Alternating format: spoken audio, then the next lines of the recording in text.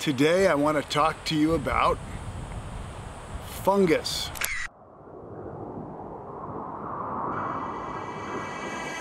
So a couple weeks ago I was on a search and rescue mission and came across an old dead down birch tree. And I've heard and seen people take fungus from a birch tree and make fire from it.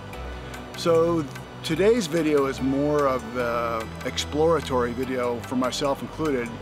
I just want to see how you can use these funguses from a birch tree to create fire. Try a couple different methods and I'll just walk through the whole process with you as we learn together. So anyway, stay tuned.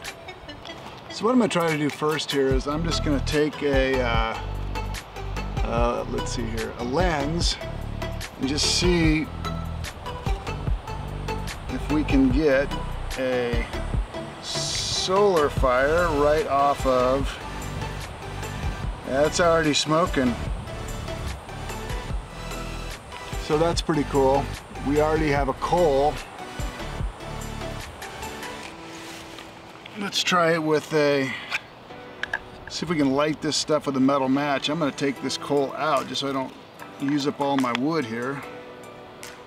But that is pretty cool that we can do that. And I want you to kind of notice the colors here so I can get this in focus. Okay, there we go.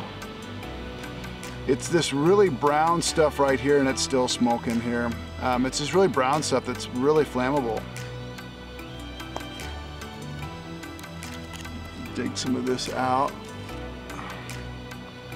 See if I can put some of that out.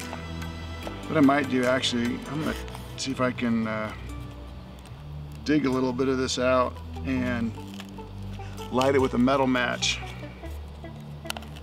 Just curious more than anything. I know we can do it with a solar device.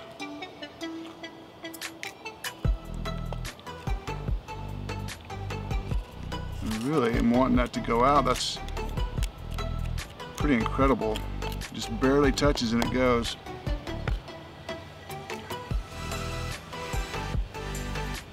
Well, let's just, I'm gonna just kind of see if hitting it with a metal match, make sure I get it in view here. Let's put it right there.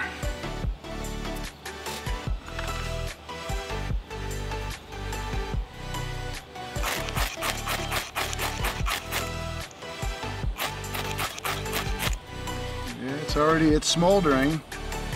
So we've already got a coal that we could ignite a bird's nest with, or a tinder bundle.